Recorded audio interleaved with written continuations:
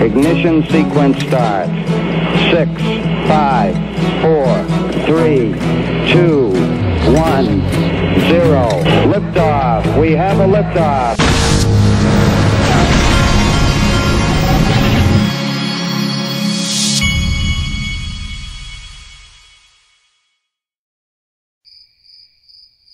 Hey everybody, this is the Digital Asset Investor, and it is not your imagination that you are hearing crickets in the background while I do this video.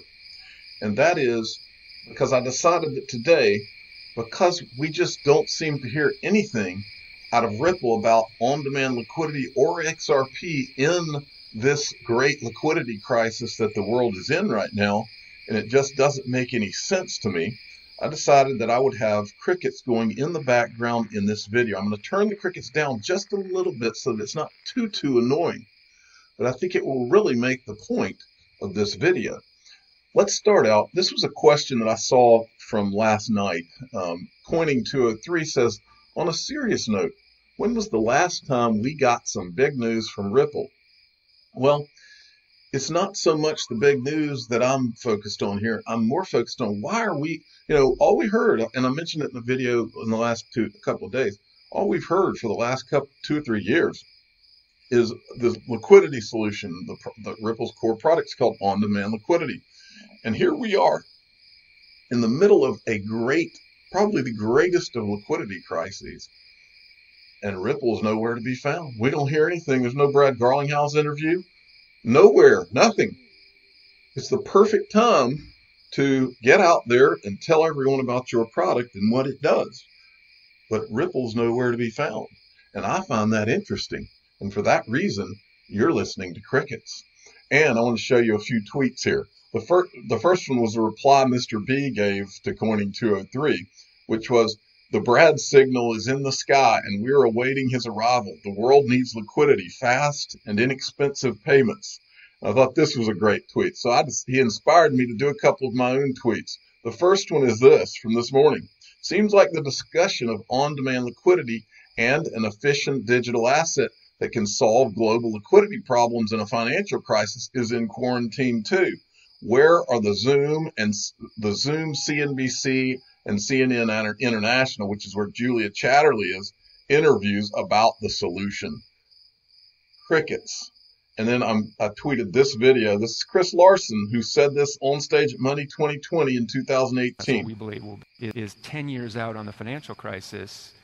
We still don't have the infrastructure, perhaps, to prevent the next one.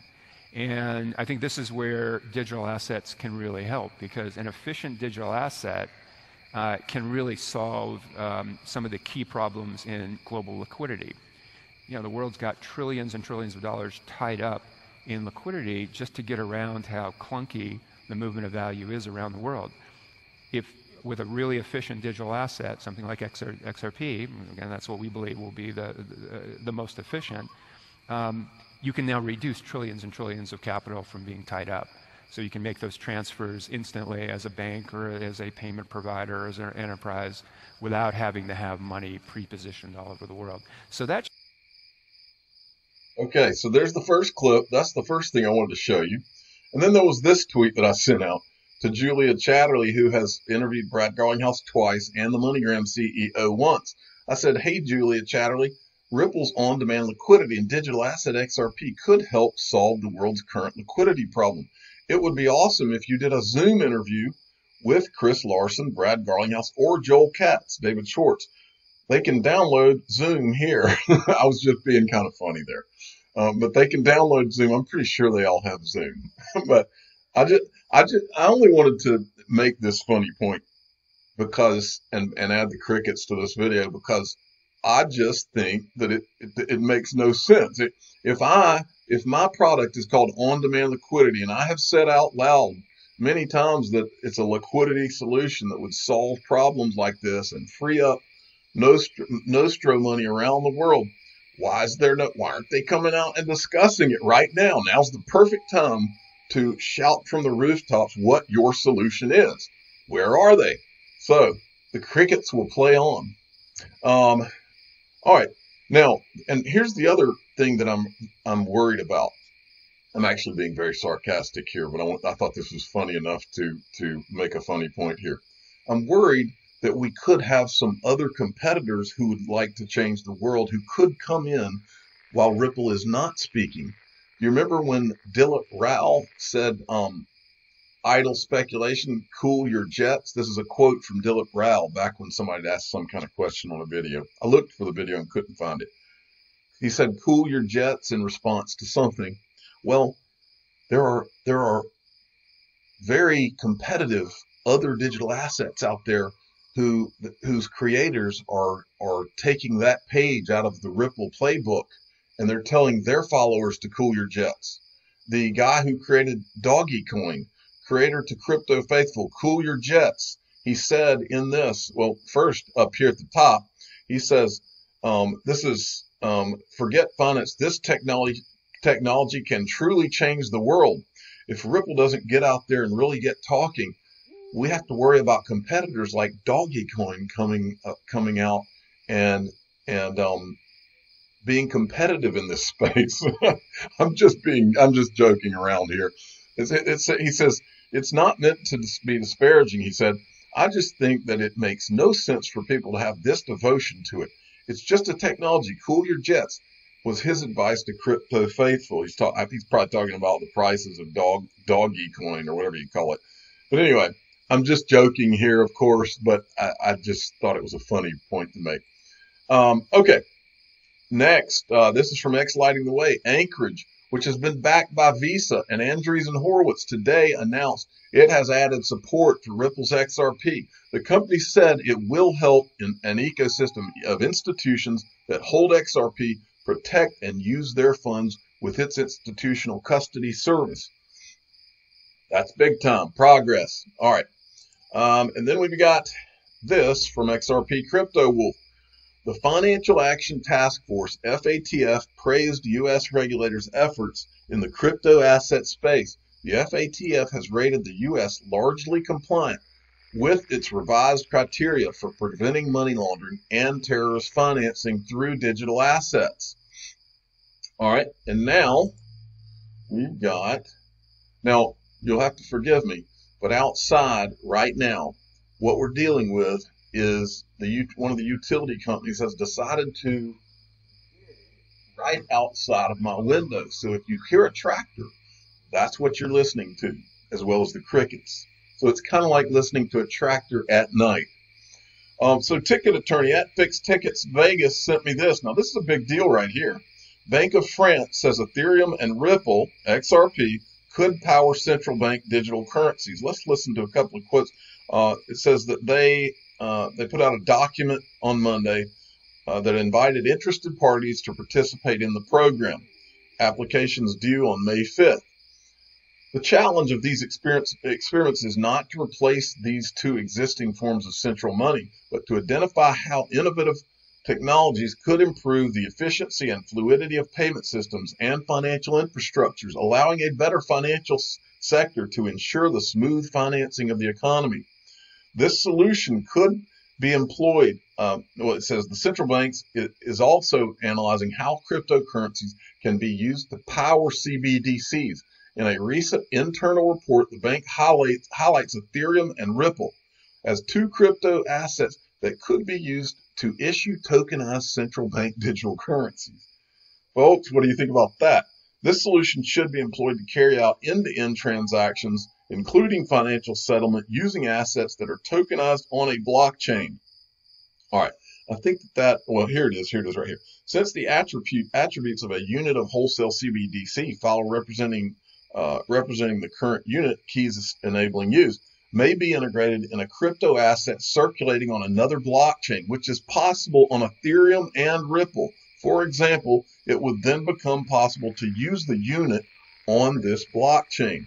My question to you all is, do you think that France was handed the central banker digital currency handbook from the center of the Fourth Industrial Revolution that they got at the World Economic Forum? I'll bet you France got themselves a copy of that.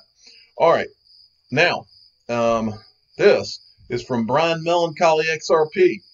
sent me this, and I'm going to go into this a little bit. This is interesting. This is from XRP Chiz. The global financial reset has been planned for years. Ripple and XRP are the solutions to the problem. 2020 is the year. Faster, more ubiquitous payments by 2020 Fed.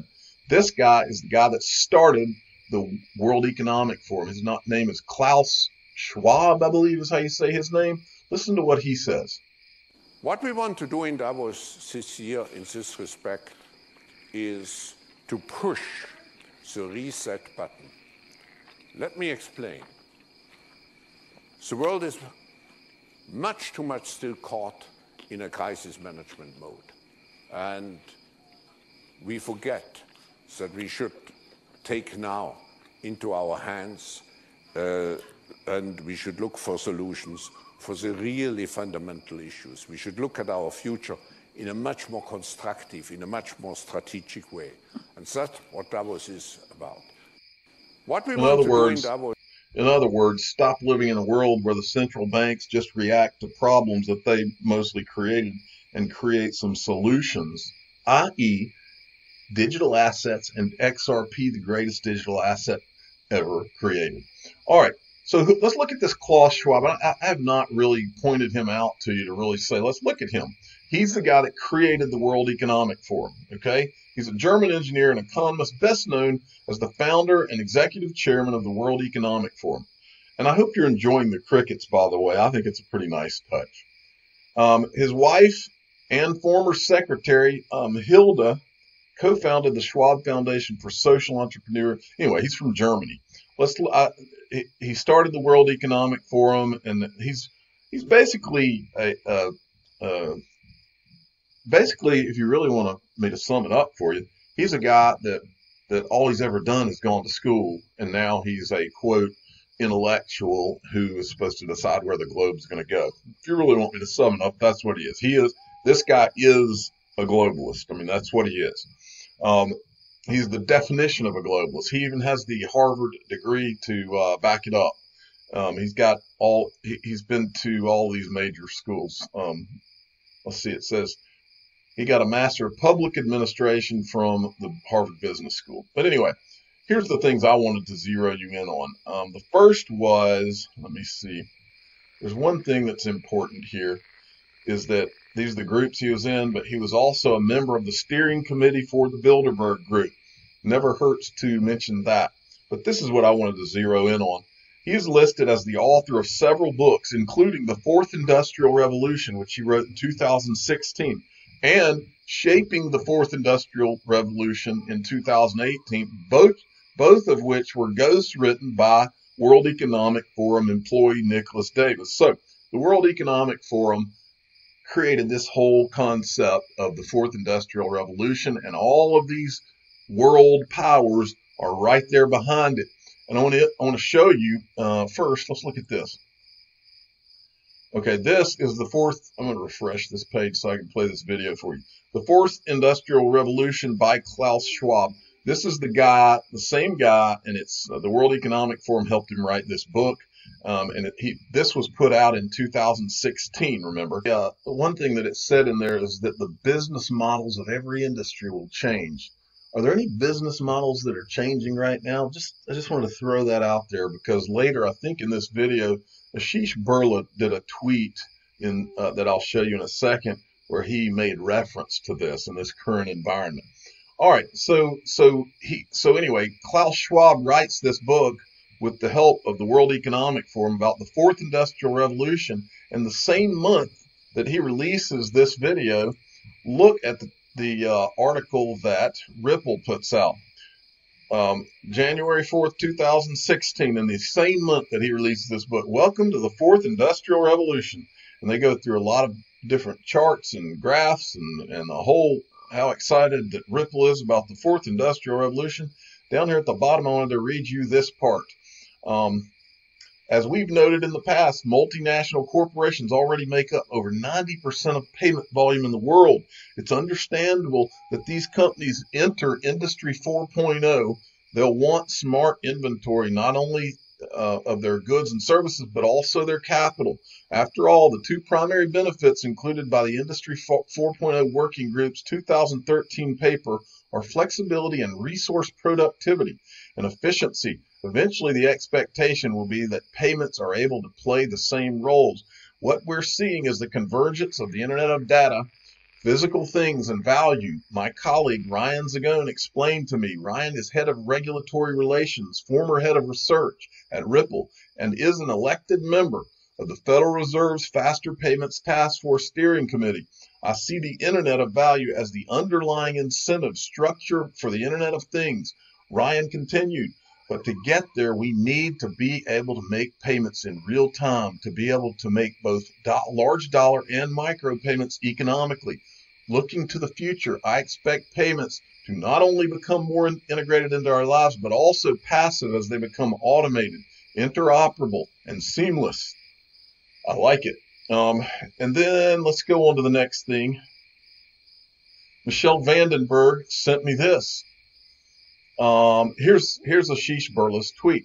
Amazon spent 20 years building a robust e-commerce distribution network. With the current situation, I've seen so many local grocery shops, restaurants, bookstores, etc., pivot their business model into e-commerce and act as many local distribution centers.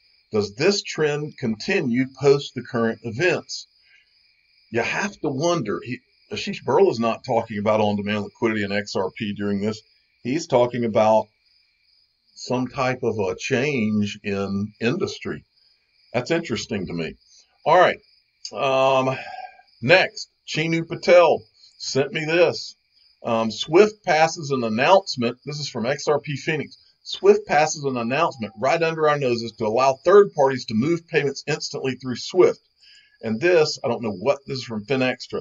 This ambitious platform expansion means Swift will support financial institutions to strengthen their positions in B2B payments and capture new volume in SME and consumer segments. So, ever since I studied BNY Mellon, they made it very clear that they want to take Swift and the Swift GPI and connect it with the new technologies. That they made that very clear in one of their the Samos videos that I showed you from back in, I think, 2016. And so that's kind of what I think this is all about. All right, let's see what we got here. David DePriest sent me this. This right here looks like a nightmare waiting to happen.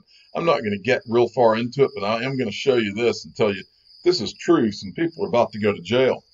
We talked before about how some of the people in Congress had sat in on a January briefing in Congress, and then they turned around and went and sold a lot of their stocks ahead of the current events. And Kelly Loeffler, who started Bakkt and whose husband is the CEO, I think, of ICE, the Intercontinental Exchange, she got appointed to Congress in Georgia, in my state. And apparently she's one of the ones who sold their stock. But it's even worse. If this is true, she might be in big trouble. New disclosure reveals that she and her husband dumped retail stock and then bought shares in a company that manufactures medical supplies. This could be trouble. I just wanted to show you all that. All right. Let me see if I need to delete any things here. Okay, here we go.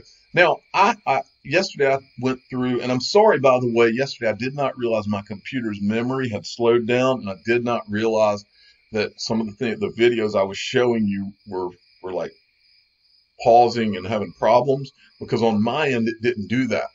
And so, but it was an hour-long video, and so I had I probably spent 3 to 4 hours making that video, putting that video together.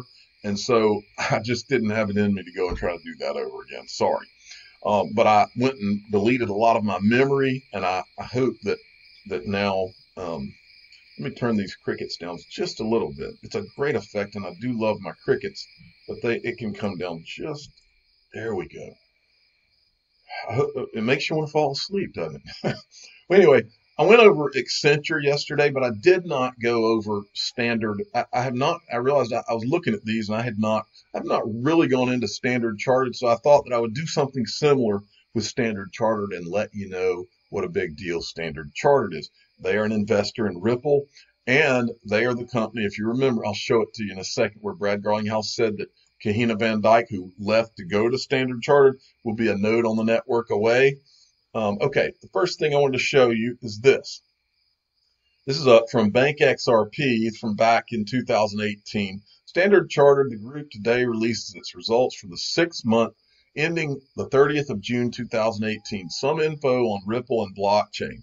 And this is a PDF from Standard Chartered. It says the group has an equity investment in Series B preferred shares of Ripple Labs, which owns a digital currency XRP, and is being carried at a fair value based on the share's initial offering price.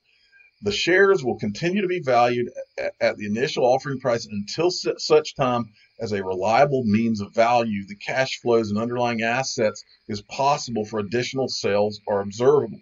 And then down here it says fintech companies they're investing in fintech companies, from small startups to biggest platforms to transfer our ability to serve our clients digitally. Our recently announced partnership with Ant Financial, part of the Alibaba group, is one example of this. Together we have created a blockchain-based cross-border wallet remittance service between Hong Kong and the Philippines, through which we leverage jointly developed technologies to deliver competitive and secure financial services across our uniquely diverse network. So Standard Chartered is a big deal. Now, I wanted to show you, after we get past this, I'll show you. This is also from Bank XRP. Payment Steering Group. You remember the Payment Steering Group that Ripple put together?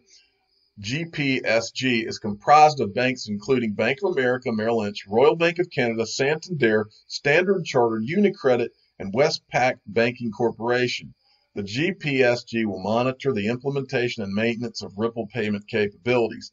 So this is their little payment steering group, and I just wanted to show you that Standard Chartered was on that.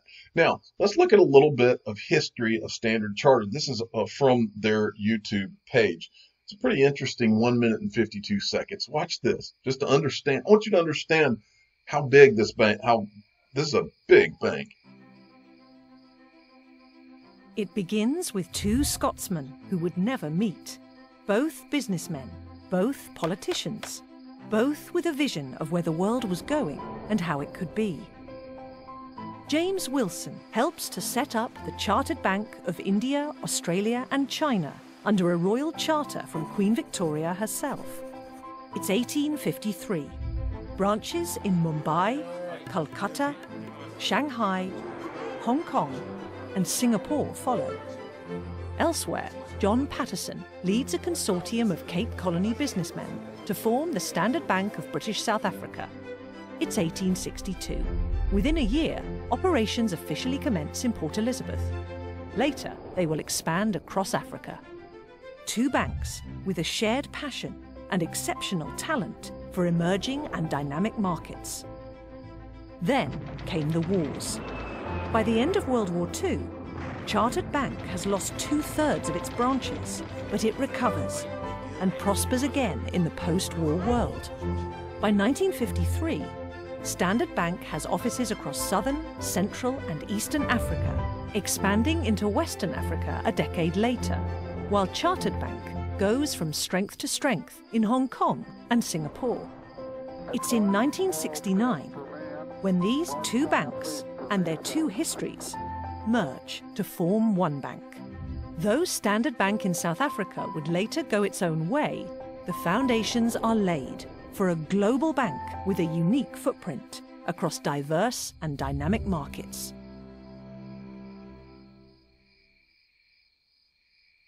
Okay, so I wanted to show you that. Now, just so you know, if you're listening to this video, I just showed that video of Standard Chartered Bank. It had music over the top of it. It's possible I'll get hit with a copyright or something on that, and if I do, I'm going to take that video out. So that's the reason I'm showing you the Wikipedia page. I just wanted to show you what this bank is. It's a British multinational bank and financial services company headquartered in London. It operates a network of more than 1,200 branches and outlets, including subsidiaries, associates, and joint ventures across more than 70 countries, and employs around 87,000 people. It is a universal bank with operations in consumer, corporate, and institutional banking and treasury services.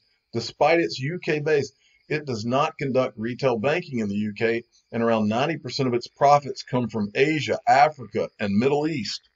Okay, that's pretty much, I don't think there was anything else in here that I want. No, there was one section I wanted to show you, and that is down here.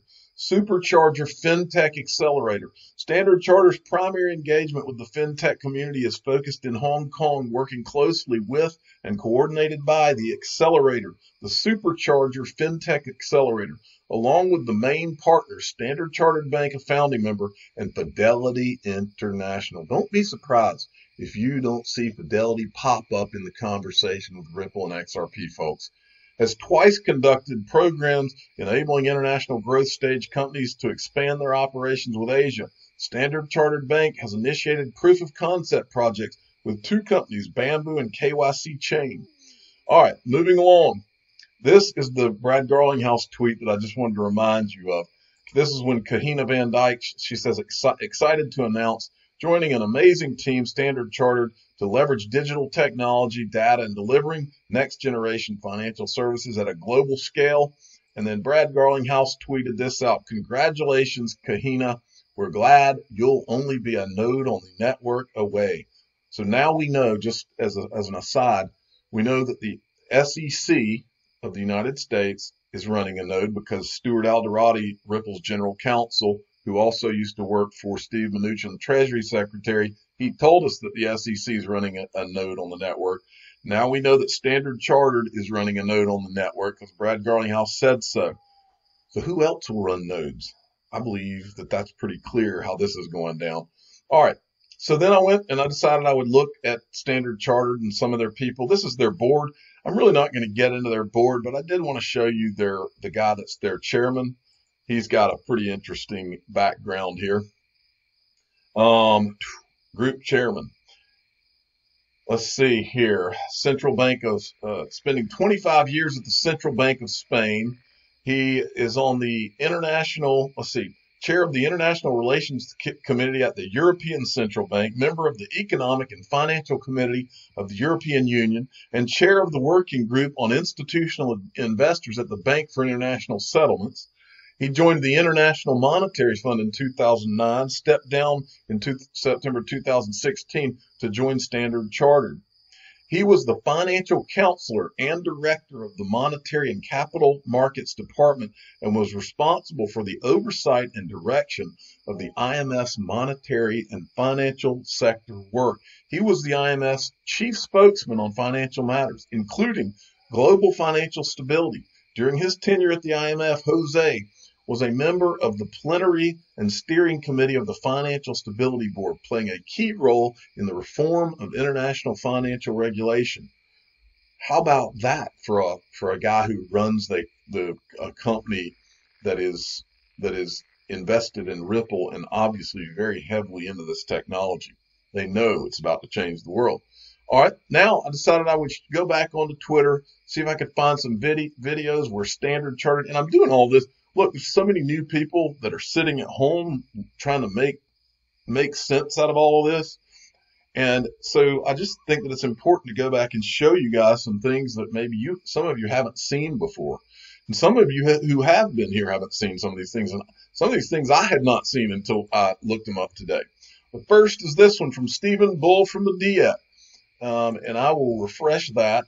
Let's do that and go like this. Something which might be a slight curveball, but I saw that StanChart made a substantial investment in a cryptocurrency called Ripple.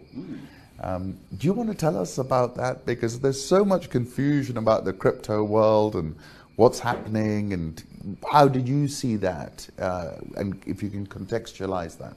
Yeah, the company in question is called Ripple, and Standard Chartered Bank decided to invest in it. It's a company that is looking at distributed ledger technology, blockchain. And of course, blockchain has a number of potential benefits for banks, especially when it comes to supply chain financing, trade financing, etc. And we felt that it was important to, have a seat at the table, be able to, participate in some of these emerging technologies. So, hence our investment in Ripple. And I think it's really given us a huge insight into, what that opportunity is and how we can leverage on it. Increasingly, what we are seeing is partnerships between banks and fintechs. So, for instance, when we invested in Ripple, in terms of the blockchain technology, that's one way of banks making sure that, we are ahead of the curve in terms of, partnering with the companies that are in those spaces. Standard Chartered has an outfit in Silicon Valley. We call it SC Studios, yes, which is also, What is it, a VC or it's an outfit that we have there where we can tap into some of the trends and some of the developments that are taking place in Silicon Valley, which might have an impact on us as a bank, so that we are ahead of the curve in terms of those strategic inflection points. I love that phrase. All right, there's one video I wanted to show you. I'm gonna get rid of a couple of these things. Oop. My sound effect just went out. Here we go. All right, I'm just trying to get rid of some of these things. All right, and then here's another one from Jack the Rippler. This is from back in 2016 at Cybos. Let's see here, right here. I don't think so. There is a problem we are trying to solve. Look, anything is a problem till you figure out a better way of doing stuff, right? So we are looking at new value propositions rather than a specific problem which we need to solve. Well, we live in a days of instant gratification. You won't wait 5 seconds for a web page to load. Why would you wait 3 days for a payment to settle? So let's go real time. The world is moving real time, so should payments and other forms of settlements. Well, we have had two use cases with Ripple. The first one was on trade finance, where we tried to solve the problem of duplicate invoice financing under the codename TradeSafe, in which we collaborated with DBS and IDA, the Singapore sovereign. The second use case is on cross-border payments. So we want to make cross-border payments real-time, instantaneous, with full transparency. So these are the two use cases we are working on. Well, if you're trying to innovate, you should do it with a fresh mindset. Business cases are so old. I mean, why would you need a business case to do something which is so exciting, so fantastic? So yes, you need to have a business case, but it should be more in terms of what value propositions are you going to bring to your clients, rather than how much money am I going to spend and how much money am I going to make. So we went with that mindset. So rather than hard numbers, we focused on our clients, we focused on the value proposition, and guess what? We just did it. The GPSC is a group of 6 banks. We have all come together to discuss the rule set, the standards, and the legal framework of Ripple payments. It is definitely a must-have, because we are entering into a brave new world, and we need some standards against which we all are going to work. So, extremely critical committee, extremely critical group, and once we set the standards and the legal frameworks, then off we go and implement Ripple throughout our network. There you go. All right, let's see what we have next. This is from Ryan Zagone back in January 2018. I'm often asked why we mean by XRP is native to the XRP ledger. It means those texts don't belong to Ripple, the company. They're open source and existed well before the company was founded. We didn't create those texts, but we think they are great and we leverage them. XRP and XRP Ledger are open source and highly efficient, making them great for enterprise use. Anyone can leverage them just as Ripple has done. Great example, trade finance solution built on the XRP Ledger by Standard Chartered, DBS Bank and Development Authority of Singapore in 2015. There you go. All right. Then there was this from Bank XRP. Ripple works with banks focusing on high-tech innovation. Standard Chartered, we've renovated. Now this is a little I guess it's kind of like a little commercial for Standard Chartered and what they're doing in Hong Kong, I believe. Watch this. Central, the heart of Hong Kong's business and financial center. A strategic location for the world's leading brands and flagship stores. Today, we are excited to enter a new era of branch experience with the official opening of the DeVoe Road Digital Branch. With the trend in digitalization, we have designed the branch around a new customer experience. From the iTable that offers a one-stop shop from product presentation to sign-ups, and the iWall that allows customers to instantly download product leaflets to their smartphones, to paperless account opening with our e-signature platform. The DeVoe Road branch integrates service excellence with state-of-the-art technology and represents an important milestone towards our aspiration to become customers' digital main bank. Putting customers' interest at the center of everything we do, we created this branch to fast forward what banking in the future would look like, and we will continue to challenge ourselves to lead the innovation in customer experience. All right, that's a pretty. You can see digital banks and apps is where this is all going, folks. So the writing's pretty clearly on the wall. All right, here's another one where Danny Aranda. This is a reply to I believe this is XRP Thor, and Bank XRP had replied with this. This is from Danny Aranda. Well, as a company, this is back in 2018. Right here. We've played this before. Ripple as a company, again, we're very, very focused on... Well, if I can just hit the refresh button and get this thing right. Hold on, I'm sorry. As a company, again, we're very, very focused on solving one problem. There are real customers that problem solves, a big thing for. And they're doing real things with the technology. They're actually moving money around the world. We have about 100 customers today, includes Western Union, MoneyGram, Bank of America, Standard Chartered, and Santander. So really trying to build up a global network where they're able to move money more effectively on behalf of their customers and really improve the user experience of what it's like to move money globally. Why do you think some of those companies have chosen Ripple? I think part of it is they want to improve their customer experience. They want some kind of strategic weapon to be able to compete with others. Sure. And if you're all relying on the same infrastructure that you have today, which a lot of times in financial services is around 40 or 50 years old, if you can rely on a new kind of infrastructure that enables new applications and new experiences, that's going to delight customers and you're going to win in the market. Yeah, we talked. Well, there you go. That's a good one too. Okay, and let's see what we have here. Fierce. I just wanted to show you this. I looked up who owns Standard Chartered. One of the largest owners is, of course, BlackRock. They pop up in all of this. But this is the one I was going to focus on. Standard Chartered makes right billion-dollar move. And the first line, here's what I wanted to show you. Standard Chartered Chief Executive Officer Bill Winters is going to make a lot of shareholders, including its largest stockholder, Temasek Holdings, very happy. I'm not going to get into this article. That's not the point. I just wanted to show you that this Temasek Holdings is the largest by far shareholder in Standard Chartered.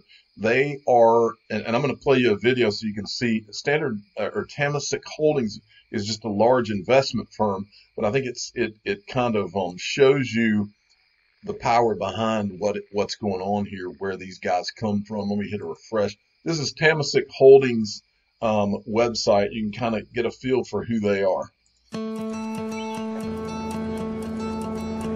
We had our roots in a young and transforming Singapore.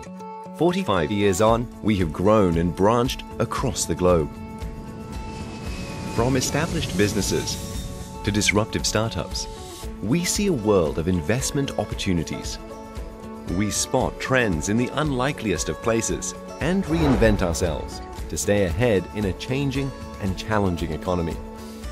We map our ideas and chart our own paths by fostering a collaborative spirit within and beyond Temasek.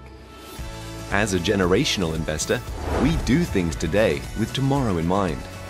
An active economy, a beautiful society, and a clean earth. We aim to do our part for a better world, seeking to deliver sustainable value in the long term and make a difference in the community. We look forward to the opportunities of tomorrow, embracing change and all that it brings.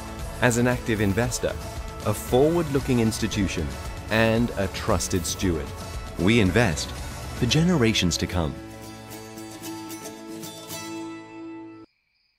So what I get out of Standard Chartered and their major shareholder here and all of this, what I really get out of this is that it looks like Singapore and Hong Kong through these companies is part of the reason those are major areas that Ripple has made a lot of progress.